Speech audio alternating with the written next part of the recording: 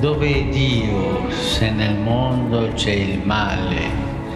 Se ci sono uomini affamati, assetati, senza tetto, rifugiati. E la risposta di Gesù è questa: Dio è in loro.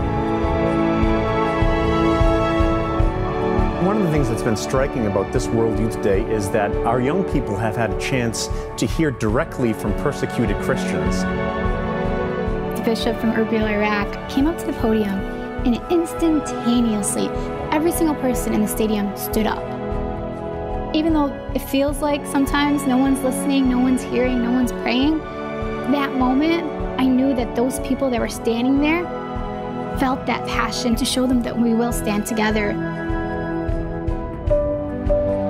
It's great to have all of these young people there ready to listen to the suffering people around the world and to our story. I believe that there would be a change. Lord, make me an instrument of your mercy. Once we admit we need mercy, we get it. We praise God for it, and then we become an instrument of that mercy to others.